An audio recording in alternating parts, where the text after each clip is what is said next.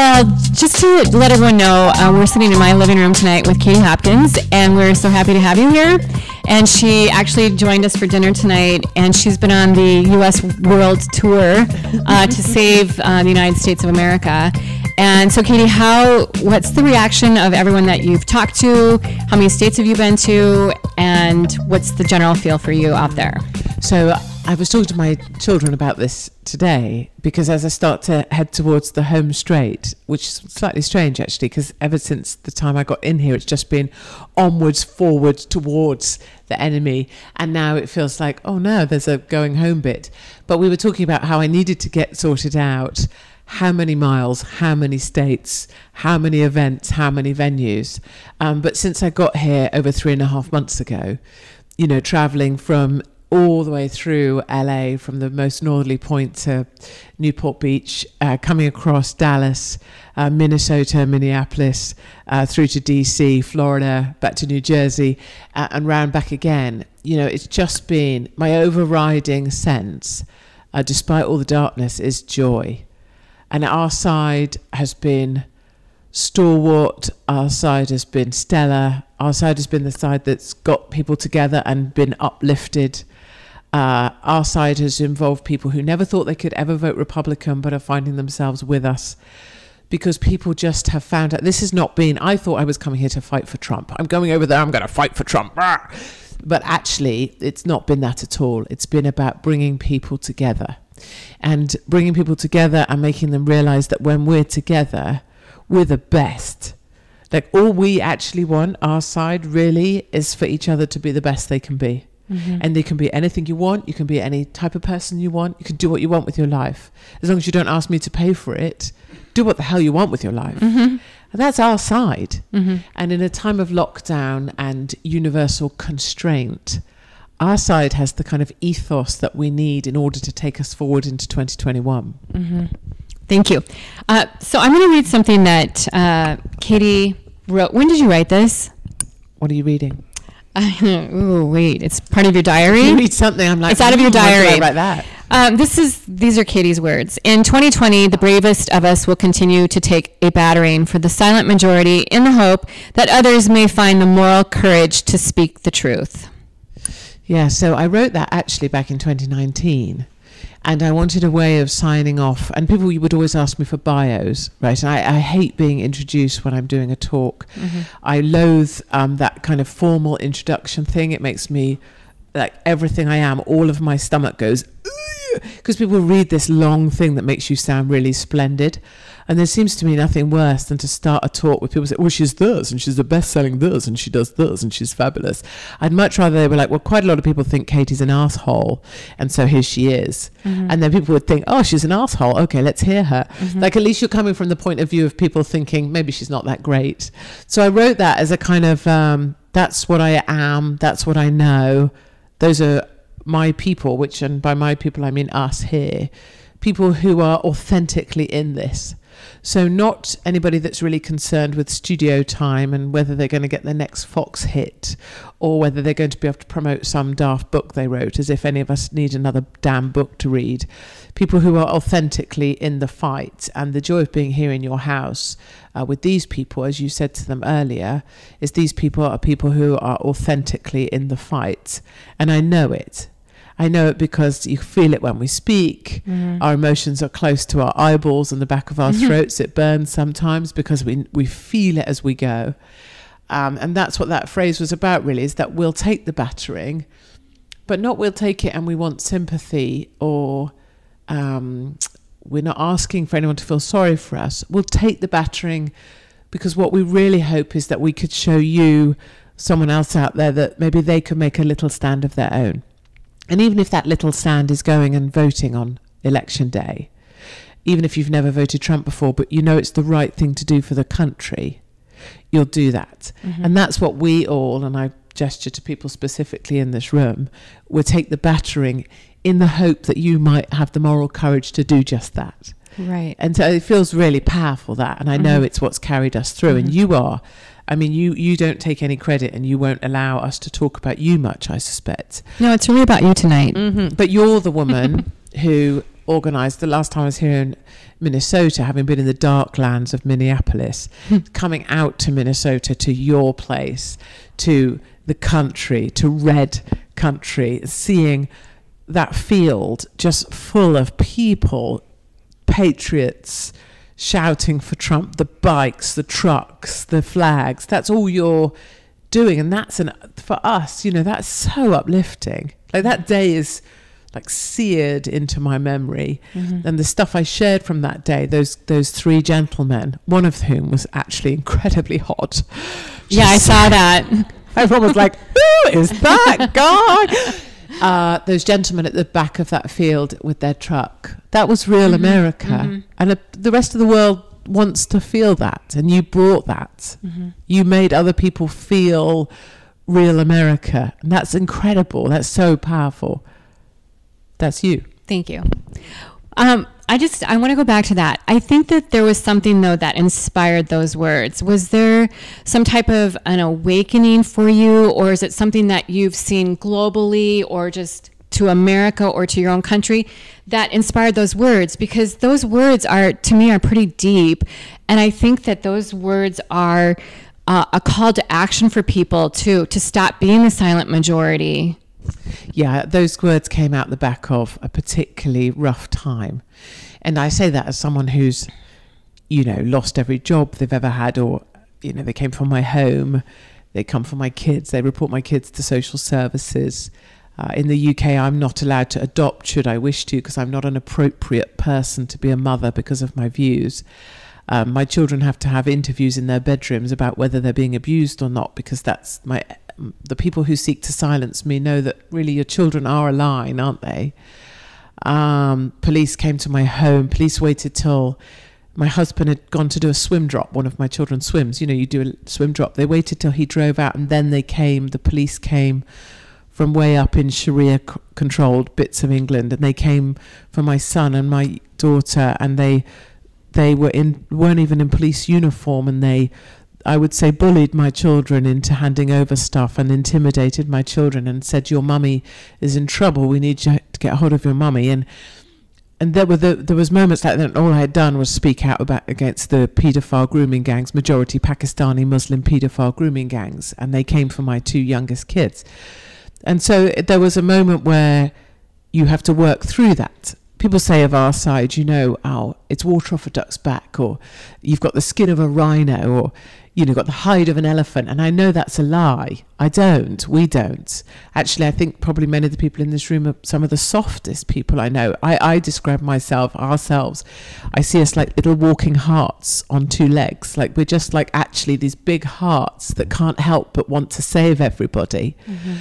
So it really hurts. And there was a time I was really hurt. I always say they won't stop until I'm swinging from a tree. And I say that for everybody here, Laura Loomer, Milo, anybody, any of us, they won't, Michelle Malkin, they won't stop until we're swinging from a tree. And there's times rationally, as an adult, you consider that if you removed yourself, it may give your children the opportunity to live a life without being a target. So this swinging from a tree is not just a throwaway line. There are times you consider removing yourself in order to try and sustain your children's life. And that phrase came out of that. And it was more a reconciling that this fight is still on, that I'm not going to swing from a tree, that I'll protect my children in other ways, and that will continue.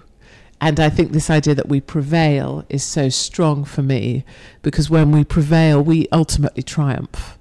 So it did come from a very dark time where I had considered removing myself from the planet in order just to give my children a breathing space. Well, I'm glad you're here. Thank you. Yes, because it's really hard to find people who are brave like you, and there's not a lot of us out there. And I want you to encourage people to stop being the silent majority, Katie. I think that you understand that. I know you love President Trump. Everyone in this room, we love President Trump. And the thing that we hear a lot is, you know, President Trump's got this. He's taking care of us.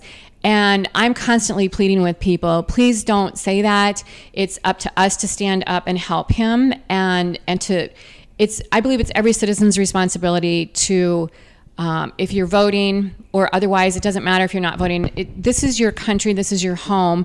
And we personally have to be responsible for defending it and keeping it our country. And so the silent majority, I think, is something that needs to be kind of eliminated, where we're actually rising up now and taking back our country. And, you know, I'm very hopeful that President Trump is we're going to have him another 4 years. And, you know, we're not guaranteed. Something tragically could happen.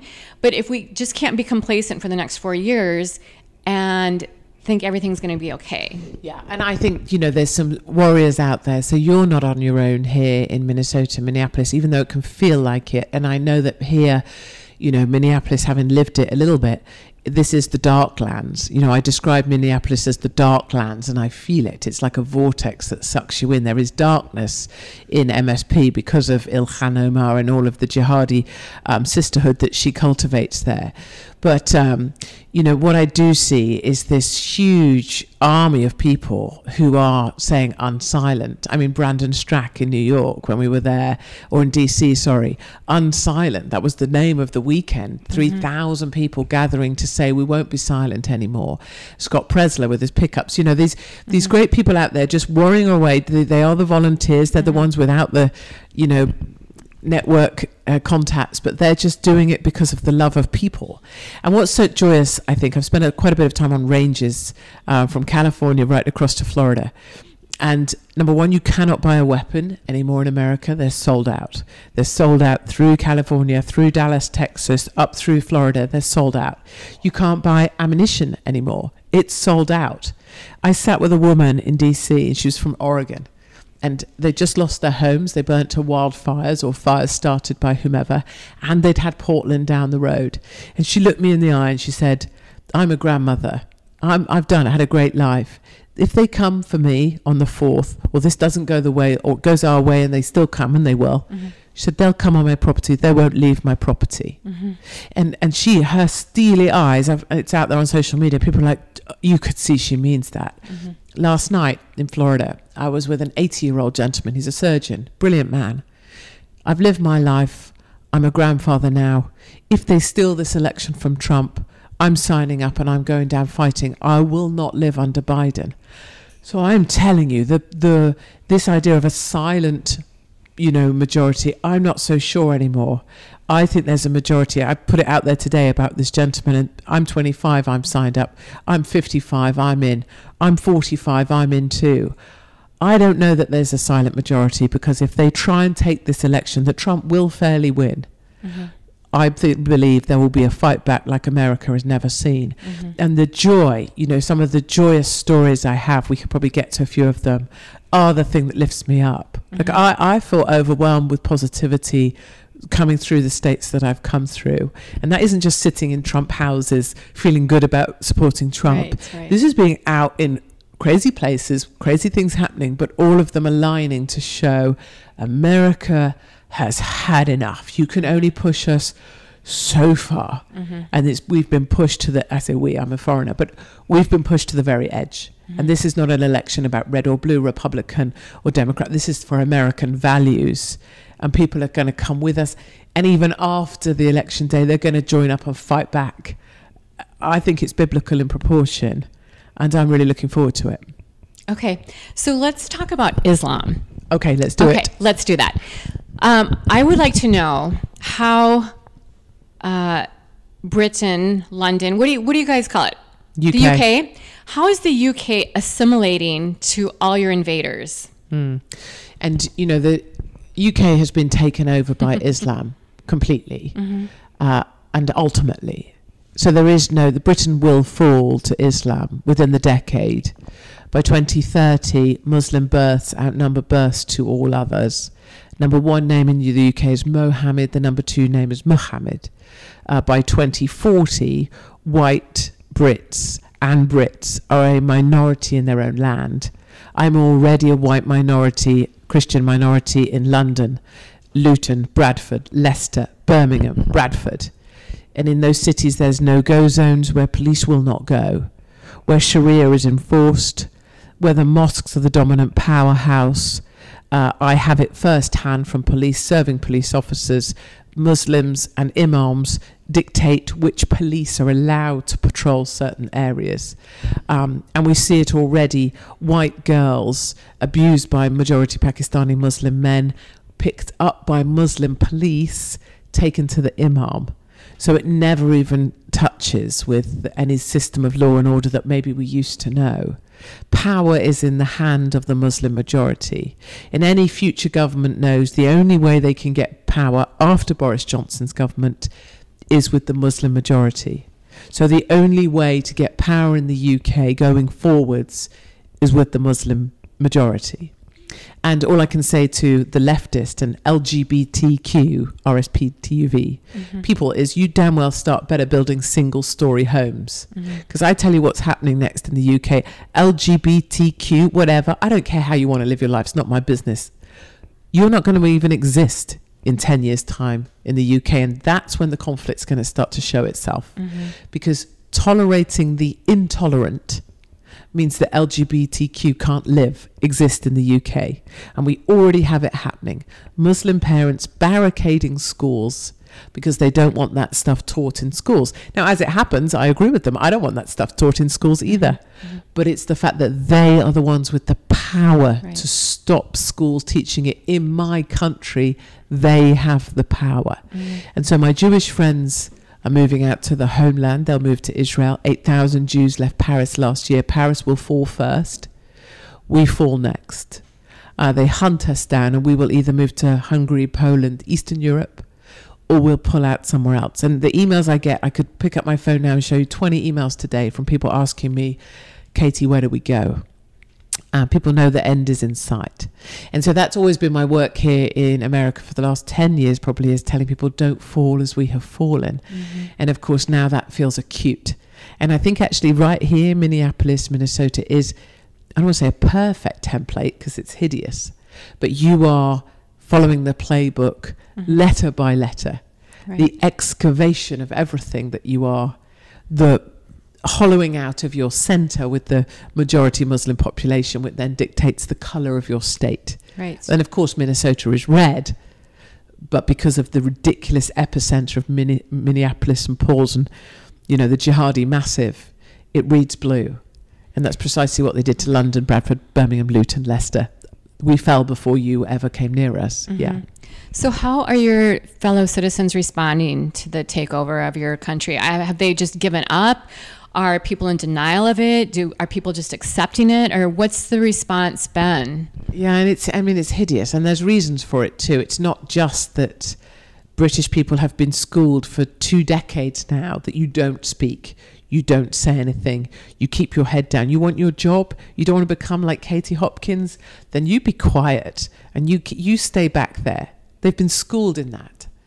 When we had the COVID lockdowns, you could see the bubbling up in certain states here, South Dakota, other places, governors having, the currency to get amongst it. None of that for us. British citizens stood on their doorsteps at 8 p.m. on a Thursday evening, dictated by the state, and they applauded at the sky. This sounds like a crazy idea. We had to stand on our doorsteps and clap at the sky in support of our socialised healthcare service. And if you didn't, neighbours took footage of your front door and said, oh, where's Michelle then from number 24? She doesn't deserve healthcare. If she gets sick, we should put something on her door to show that she shouldn't be saved. Her children shouldn't get healthcare because she didn't even want to clap at the sky. That's the UK. Orwellian doesn't even come close to it. And that's why the left are pushing and foisting so hard socialised healthcare on you, because that's the brute force of the sort of groupthink that drives you crazy. So British people dissolved a long time ago because we were schooled that we'll take everything from you and your home and your marriage and your everything, and we'll come for your head. But also, of course, you have fundamental differences here in America. You still have your faith. You are one nation under God. And, I've stood with pastors who kept their doors open of their churches in California and their congregation has increased 5 times. I mean, it's emotional. Pastor Tim has to have 5 services on a Sunday just to get people in. One nation under God prevails here. Our churches are now mosques. You have your faith. You have your family, and I'll come back to that. And you have this freedom of your Constitution, your Second Amendment, and the joy of all this weapon purchasing isn't just that I like the fact that people have semi-automatic weapons, which are my favourite weapon, by the way. It's that the Second Amendment has never ever been so robust, I'd argue, in modern history in America, because more weapons are currently stored in households and depots across America than has ever been in modern times. That, for me, if COVID did anything, it made the Second Amendment come alive. And that's just such a joy. Because of your Second Amendment, you have your first. And just finally, just one thing I really want to articulate that I forget sometimes is just to say that British people aren't all pathetic. And I never want to do them a disservice in that way. I signed up for serving my military because I love my country. 20 million Brits, at least, if not more, decent Brits who voted for Brexit are with you. You know, they message me, tell them, Katie, tell them, you know, tell them,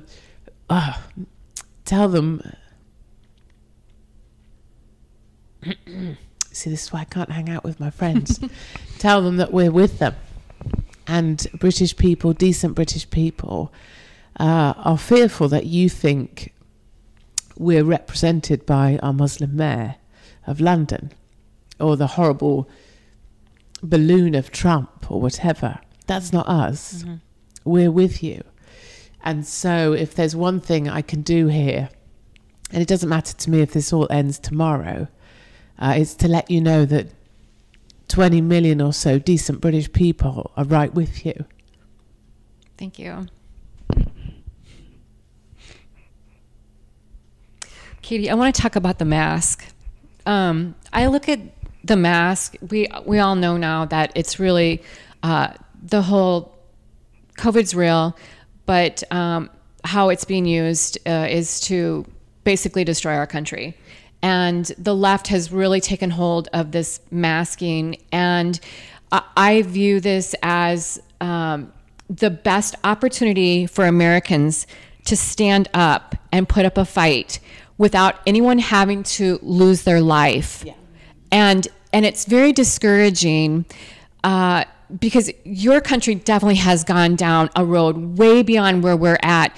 And I look at this hideous but yet simple piece of cloth as the perfect opportunity for Americans and patriots to stand up and tell the government, back off, we will not comply, we are our own people, and screw you, F off government. So sorry, there we go. I didn't say the word, but it to me is like the best opportunity for Americans to tell the government to stuff it. Oh, it is, and it's a joy. You know, I've found the mask to be a joyous thing in many regards. Number one, I watch people all over, and the way they take the mask off tells me who they are. So before we may have had a Trump pin or a T-shirt, you know, with Trump on.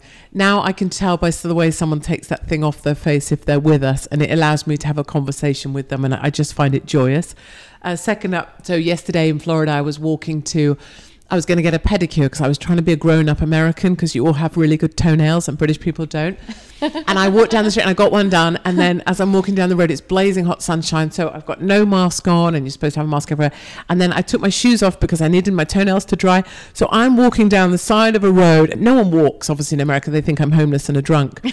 No mask on, no shoes on, which I'm loving because it feels more free than ever. Like I just look like a homeless drunk gypsy. And then these guys go past with their big flags, their Trump flags and the American flags, and they're honking on their horn, giving me this out the window, like some old lady with no shoes on, because they're like, free, she's free. Like it was a moment. And then we had that together with people just driving. I mean, they probably felt sorry for me. I'm surprised no one chucked $10 at me, to be honest. And then another thing, just really briefly, but it's a great story in California. So going to the post service, I was trying to send something home, United States Postal Service, yes, USPS. Guy behind the counter, he's got blue hair in a mohawk, like a massive spike. So I'm going in, I'm thinking, I need to get this posted, be nice, be kind, don't be Trumpy, just this is Democrat, blue hair. I go up and we're sorting it out, and I've got my mask on. He's got his mask on and his visor and his blue hair. And then a lady comes in next to me and to the next counter, and lockdown has made many people actually very unkind. And I don't blame them. I understand it. Older people in particular, small things wind them up more. My parents are the same. She came in and she had a beef. And she had something to say, and something hadn't gone the way she wanted. She had this letter in her hand. It obviously hadn't posted the way she wanted. And she let rip at this lady behind the counter. And I thought, no. So I pulled down my mask and I turned to the lady and I said, I'm very sorry. If you're going to speak to somebody at the USPS in that manner, I'm going to need you to leave this store. And I don't know if it's the British accent or, I have some stature when I get going. She left the store. And I was like, okay, that went well. Because I don't know what I would have done. And she said, no, I'm not going to. I'd have to arm wrestle her out of there. It would have been unattractive.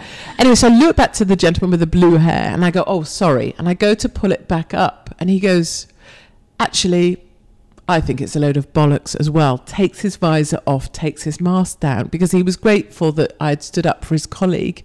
And I went, well, now you come to mention it, I'm also a massive Trump supporter and I'm here to fight for Trump. And he went, I'm a massive Trump supporter too. That's awesome. And that's a guy with blue hair in the USPS who I pinged as a Democrat, wasn't at all, saw that we're the side trying to be decent and just went, yeah, I'm with you too. And the lady was as well. And that just makes me think, we don't even know what we think these are the silent people because we judge them ourselves. I did. But they're with us as well. Lyft drivers, Uber drivers. Every time I'm just like, well, I think you should know I'm a Trump. They'll tell me they are too. I just feel it. I feel it. It's coming good. And COVID and lockdown and the masks have actually been a conduit for people to say, no, that isn't what I signed up for at any level of politics. And I also think it's brought us some superstars like Kristi Noem, South Dakota, 2024. Yeah, maybe. Or just marry me. I don't mind going to, I'll just swap She's sides. hot, isn't she? I'll swap teams any day of the week. Yeah. So this is your second trip back to Minnesota. What's the deal on that? I know. I left. So I will never go back to the dark lands. That's what we always say too. Right. And I'd gone, when I was here, I was going to some special places I went to Walmart and bought myself a Walmart outfit so I would fit right in. And I was like, I never go back there in my life. No, I didn't mean it. But the more I was away, the more it pricked my conscience that the fight's here. Minnesota can go red. Women in the suburb need to wake up. There's still damage I can do to the other side. We like that. And the lazy thing to do is to not do the hard thing. And I like the hard thing. So then I was like, I'm coming back. So yeah, it's just about coming back. So over the next couple of days, I'm not entirely sure where I poke up and how, but I think there's still some real damage that can be done and I'm all in. So whatever that is, it's what I plan to do.